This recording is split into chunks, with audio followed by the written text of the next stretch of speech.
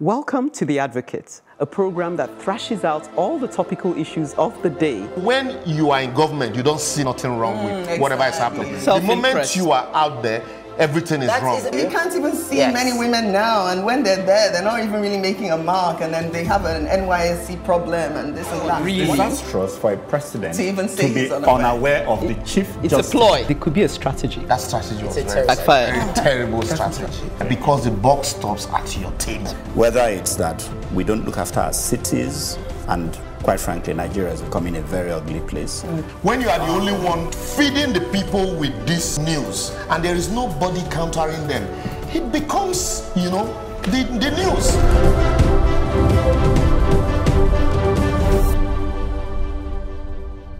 Welcome to The Advocate. We're almost at the end of the year, but it's as though our work has only just begun. We keep at it in the interest of a better society. I'll be setting things in motion by tackling a topic that is on a lot of minds. I've called it Last Man Standing. Bolahan is no less topical. He has opted to alert us to the other side of the story regarding the not-so-small matter of a $30 billion loan request. Uche is shocked at the extent to which some would go to attain perceived beauty goals. Tubosun is on the team for the first time. He makes his debut by speaking of the Nigerian brand. I wonder how many of us have given this much thought. Libros articulates the anomaly of the so-called security vote that appears to have created an open door to daylight robbery. Prepare for a lot of exposition on this edition after the break. I'm increasingly aware of the weight of the expression, "the buck stops with me." Last man standing. Sowore's release was recently ordered for the third time, I believe, by the courts. However, in the full view of the cameras and witnesses, the DSS forcefully manhandled him and apparently rearrested him. Even Nigerians who have no personal affiliation to Sowore can tell that at this point, something has seriously gone awry as concerns the dignity of the judiciary, when the DSS are able to forcefully undermine the same. No explanations given, not that any would be acceptable. Who are the DSS? What power do they wield? Are they above the law? The simple answer is that they must be acting on a higher, more audacious authority. The buck for such an abuse against judicial authority should rest squarely on the shoulders of the presidency. More disheartening is that this callous disdain for the rule of law is happening at a time when we have a senior advocate as the vice president. Commentators have asserted that new precedents are being set by those in authority as regards lawlessness, and yet it appears that those who have a voice and should speak out remain silent. The presiding judge should at least charge the DSS and those they represent with contempt of court, Libros would advise. The Senate and House of Representatives should debate the issue as a matter of urgency. I hear at least someone has raised an issue on that, since it goes towards fundamental rights to a fair trial. It goes towards the civil liberties of every national of Nigeria, whom they claim to represent. It goes towards upholding the rule of law. This is essential as persistent corrosion of this basic foundation of societal law and order could inevitably lead to the house crashing down on all of us.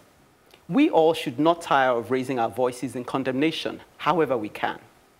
I recently watched a movie whereby a single police officer stood against an organized syndicate of dirty cops, and he triumphed. I know that's the movie, but you know, he was the last man standing. You and I get to be the last man or woman standing against injustice. The question is not if we will lend our voices to the struggle, but rather how we will make our voices count. To stay silent is simply not an option at this point. Yeah. I know. What do I say? Please say something. You're part of the judiciary that are being raped. I'm part of the... Tell us the law side of things.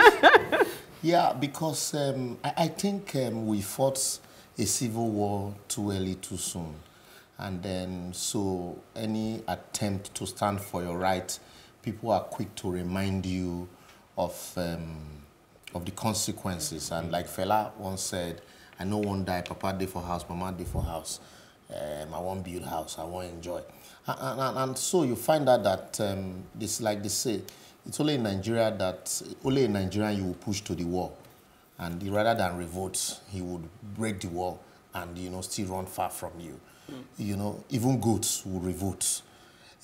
Because I really don't know why. And so the government understands all of these things. And that's why they keep doing these things that they do. This is not the first time.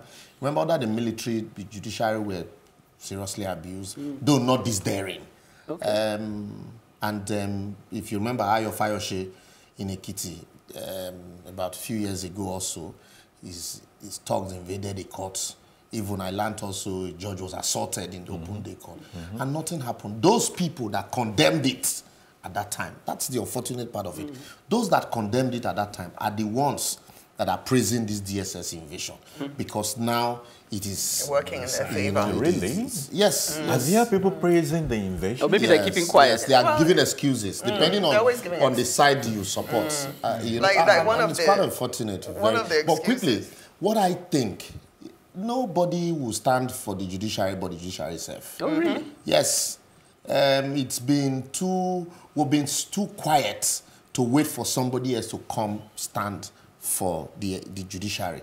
The NJC and the NBA need to come together and say, you know what, what's the essence of giving an order when you know ab initio that it will not be obeyed? Yeah. What's the essence of going to a court to get an order when you know that such orders will not be obeyed? That from now on, we will down to until we all sit down and address this issue. You know, rather than this pretense of, you know, let's say we cannot be like them. If I were Sowore, I would refuse to stand trial from now on. Wow. Because what's the essence? You remain in prison. It's better because now. whether now the court gives order. So what is the guarantee that if the same court discharges and acquits him tomorrow, that they will obey? So what are we talking about? Wow. The same court, Justice Taiwo, that ordered that he should be held for 45 days. After the expiration of the 45 days, now say, release him. And the DSS were warning Justice Taiwo. You know, so if I were him, I would just say, you know what, I would rather just remain here. Let me remain here so that the whole world will know that I am here. I won't stand trial until I'm sure that I'll be given fair hearing. Absolutely. Do you think that will work? Yes, it will. It's a protest in itself. I hope so.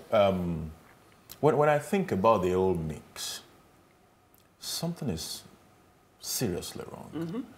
And like Liberio said, the judiciary has a role here, and I believe the rest of us do too. In certain way, in our commentaries, if there are public protests that we can join to register our dissatisfaction with that issue. That's hate speech. The least place that I expected result, I may be an outlier in this matter, is to say the people who are eating on the table will be speaking while they are eating. I don't think we're going to get public condemnation from people who are in government. No. You do not even in the U.S. Do you get the Republican is coming out to come and talk about Trump? You don't get it. Well, sometimes you do. So you step out of that. Sometimes you do. When there are extreme situations, you would get Republicans or even party Democrats members to come out and say, no. condemning it. Yeah, to say that this particular thing is wrong. If they will follow it through, is another conversation. Going to the court to go and try and arrest him just looked like, like there was no thinking that went into trying to arrest anybody. Like it looked very, very brazen. And I continue to be very, very concerned about that because it looks like all the security agencies have a particular MO, disregard the rule of law in arresting people. But the SARS will pick you up without allowing you to contact anybody. The police will harass you. The military guys will harass you at any given opportunity, even in traffic or anywhere. But why do you think that they're able to do that? Who is giving them the authority to do that? I also think that it's because you're still the body language. You're still separating That's what I'm going to say. from the presidency, which is not the case. I think there's a rot. There is no separation right now. The DSS, as far as I'm concerned, is not an independent agency anymore. It's acting on orders and it's carrying them out. They report to someone. Yes, and for them to be brazen like that, I think we're finally getting to a point where we can now see that everything has pretty much broken down. Yes. And, we've been talking about the rule of law and how, the government is not obeying them, court orders, you name it. And now, finally, they've invaded the courts, assaulted assaulted somebody, rearrested somebody. They had to chase the judge away, or she ran away. Do you know what I mean? It's gone crazy. It's gone crazy. Well, I think just it's gone out wanted of to say hand. that the positive for me out of all this is that you're beginning to see stirrings of a coalition. Like, at least you've seen the civil society organizations. 200 of them are giving an ultimatum. You see people coming out to make statements that, so me, I'm beginning to see what looks like. JN, though, Quickly, what did he say? The governor Nothing. of Ondo State, who's also an APC, had condemned this. And also he has asked the MB and the NGC to stand up for Yes, the, at for least the, for the that's rule of positive, law. yeah. Very positive. And on the issue of whether he's guilty or not, It's a let different the court story. decide that. It's a different so ballgame. my point about that is even from the point of view of there's no justification for the harassment. There is absolutely no justification for the It's harassment. almost like they're playing into the hands of Yes, the people. exactly. There's no Anyway, justification. as citizens of a nation, we all have our part to play. Bolanho is set to play his part in challenging the single story as regards a certain controversial loan after the break.